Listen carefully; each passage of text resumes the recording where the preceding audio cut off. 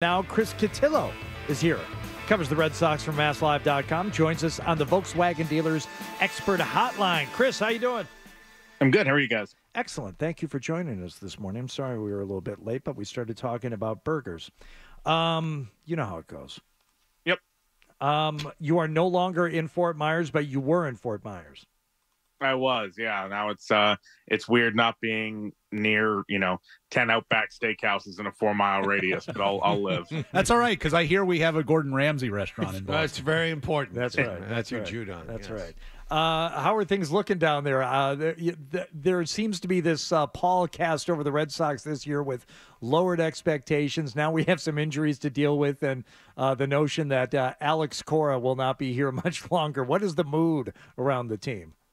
Yeah, I mean, I think it's always tough to kind of gauge because from a player perspective, the fact they didn't add Jordan Montgomery, they didn't add Blake Snell or go out and get, an ace or really add to the team as much as people thought means that, the players themselves, a lot of the younger guys have a good opportunity. So if you're Tanner Houck or if you're, Cooper Criswell, who's now in the rotation mix, or Josh Winkowski or even Bobby Dahlbeck or some of these guys that, are kind of trying to prove themselves in the majors, like they have an opportunity. And I think on a personal level, that's good for them and good for their careers. So it's not like any of those guys are sitting there lamenting the fact that they're not, all in from just a selfish perspective. I don't say that in a bad way at all. I think with Cora, it's a little bit different.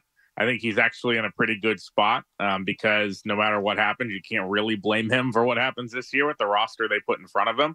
He said in the Ken Rosenthal piece yesterday, kind of reiterating what he's told us right along, that, he could be looking at, not even managing next year anywhere, managing elsewhere. So I do think, the signs are pointing to him leaving. But I think in terms of competition, in terms of some of the things they're trying to do in spring training, like, some of the competitions on backfields with PFPs, the fielding drills, and, catchers kind of getting ranked on how many balls they drop during drills, and the pitching structure. Like a lot of that stuff seems to be improved, and it seems to be a pretty smooth running camp.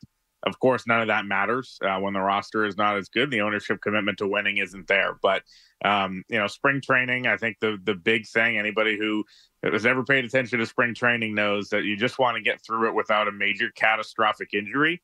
They did not do that. They had probably, one of the worst injuries you could possibly have for this team. Your big free agent addition going down with Giolito. So in that case, you have to look at kind of spring training as somewhat of a disaster just because of that one event. But, I think the mood of the team, it's again, I think it's opportunity because a lot of guys are going to have a chance to really make a name for themselves in the majors. And, that's, I guess, if there's a benefit within the clubhouse of not going full throttle, of course, that doesn't make anyone happy from the outside. With Giolito out, are they going to add from outside the organization, or are they just, like you kind of intimated, they're just going to move one of these middle relief swing guys to the starting rotation and keep going?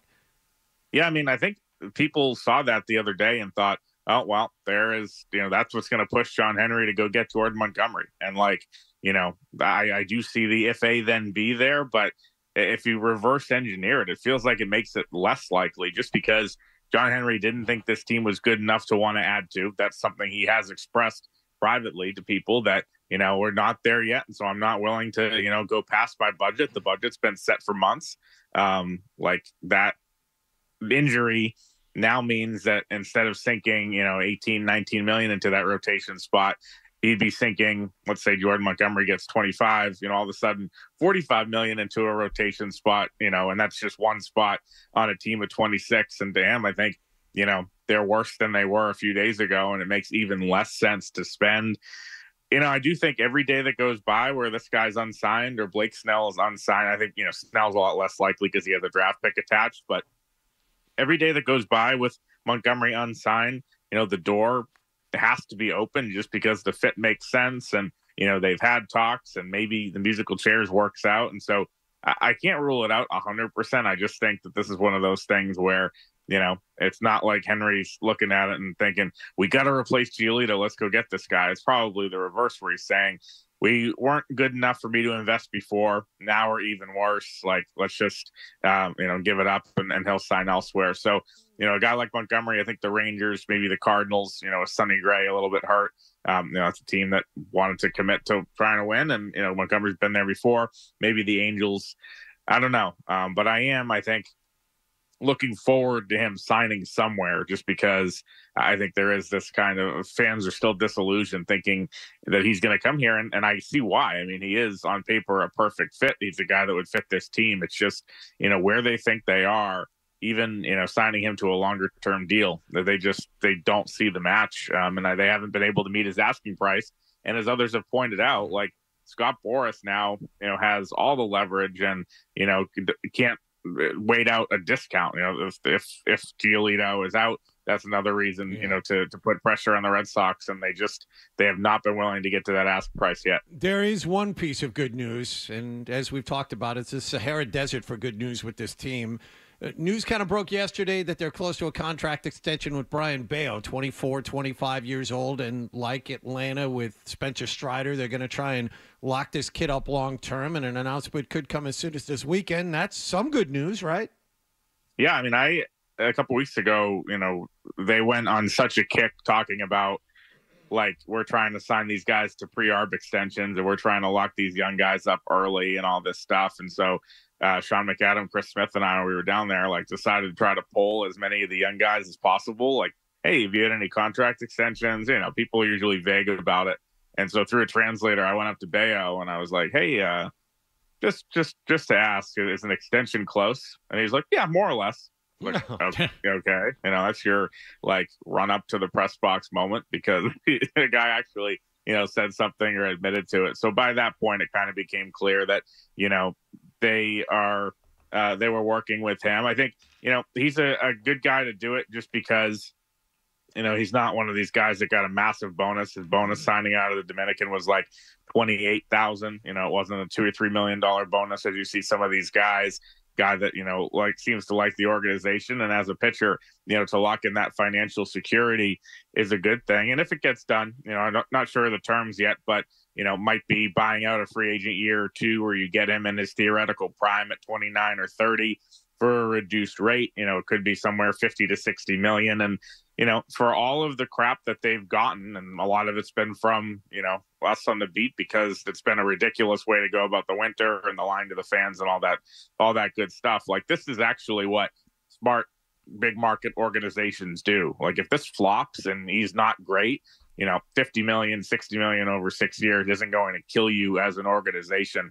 It's a good risk for the team. He could be leaving a lot of money on the table by doing a deal like this. So I think it's a good step. And as I pointed out yesterday somewhere, like, they, the Braves do this all the time, and other organizations, the Rays did this with a lot of guys, 10 years ago. The Red Sox have only done an extension with one guy with less than 3 years of service time since 2011. They did it with Whitlock 2 years ago, and it was kind of a similar situation where, like, he had a great rookie year as a Rule 5 guy, was willing to do it, signed like 19 million guaranteed over 4 years with a couple of options. They were able to lock him up. They'd love to do this with Casas and even, less proven guys like Willie Abreu, maybe Rafaela, Hal Cutter Crawford, maybe, Vaughn Grissom, even. I know he hasn't played a game yet and is hurt, but, like, those are the kind of guys they're going to try to want to talk to. Who knows if they're going to play ball, but the fact that they're able to, not quite done yet, but pretty close, get it with Bayo, I think is a good step, because it's something that, they obviously kind of saw what happens when you don't, when you have to, pay out the nose for Devers a year away from free agency, when you have to trade Mookie, when you have to, go through the Bogart saga and some of these things. Like, extending these guys early is very smart business, and it is good news for them. Yeah, that's what I was kind of focused on, was the timing of it, with him being, a couple of years out before he's even arbitration eligible, and they already have him under control for another, 4 years, I think it is. That's what kind of surprised me, was that, for a team that everybody looks at and goes, they're cheaping out, they're not willing to pay, and now they're paying a guy that they don't have to pay, rather than, using that money to bring in somebody from the outside. Yeah, I mean, it's just, I think, this year it'll come down to if they start the deal, this year and the CBT hit kicks in, they're not close to the CBT threshold. So I could see them doing that. Or if they, sign him for the minimum or whatever, 720,000 this year, and then start the extension next year and kick the CBT situation down the road. I mean, I think the budget this year is probably, to be looked at, and John Henry real money. And he's not going to have to pay Brian Bayo, 10, 12 million this year. He's going to pay him probably, 700, 800,000, regardless of what this extension turns out to be. We've seen that a couple places now, like Liam Hendrick's deal, because he's hurt. It's, a $5 million CBT hit and the fake money over the next couple of years, but he's only getting $2 million in real money this year. And if you look at the budget that way, it makes a little bit more sense for where they've set it. I mean, we've said it time and time again. He has a real set hard cap budget for this year.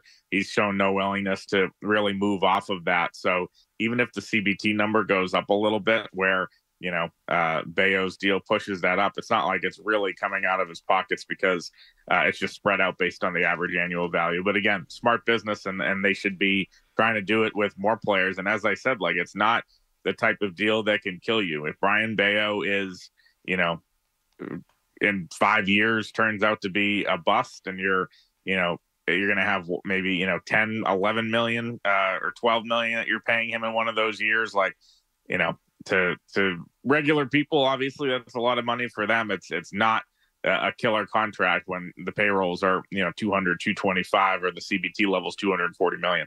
Good grief. Yeah, I know. It just keeps going up. Chris Cotillo, covering the Red Sox from MassLive.com, has been joining us here on the Volkswagen Dealers Expert Hotline. Chris, thanks for the time. We appreciate it. Anytime, guys. Thanks.